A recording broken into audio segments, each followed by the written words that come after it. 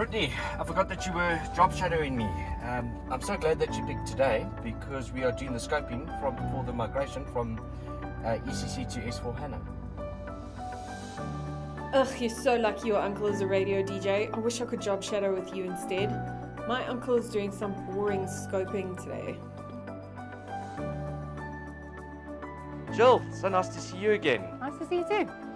This is my niece Brittany. She'll be job shadowing us today. Okay, perfect. Brittany also helped us install the new DVD player. Great, well done, Tim. So, should we get started with the Skype call? Yes, let's get started. Jill, so good to be working with you again. We never thought Tim could manage this on his own. Great to be partnering with you again, Sue, as well. Let's get started with our scoping and landscaping for this migration, shall we? We've got some key decisions to make before we can plot out our solution, which will be best for Wipe Incorporated. Agreed.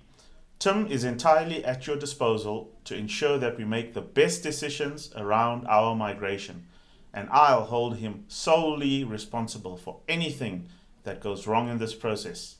Ha ha ha ha! Let's start by considering some core factors of your migration. Is this a new implementation or a system conversion?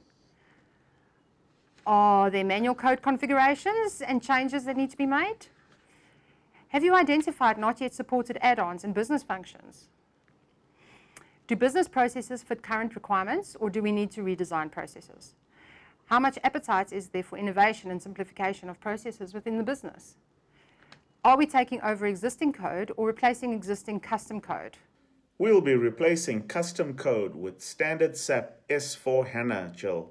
From what I hear, it's got all the modules Wipe Incorporated requires to run its business processes. Quite right, sir. It does. While we do work with custom code, you'll find that some of the S4HANA modules are quite comprehensive for all complex and custom code requirements. We've just got a few more considerations before we're done. The all-important question for this migration is, are we going to cloud, on-prem, or a hybrid solution? What is on-premise even? If it's not in the cloud, does it even exist today? Hashtag asking for a friend, hashtag sorry not sorry. Who is this kid?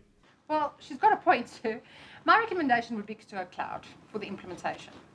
Very good, Jill. You're the expert here. Do you have some visualization into what our migration will look like? I do. Let me fire up the demo so we can all take a look together. I'll turn on our new fancy DVD player. That's okay, Tim. We'll do it from here.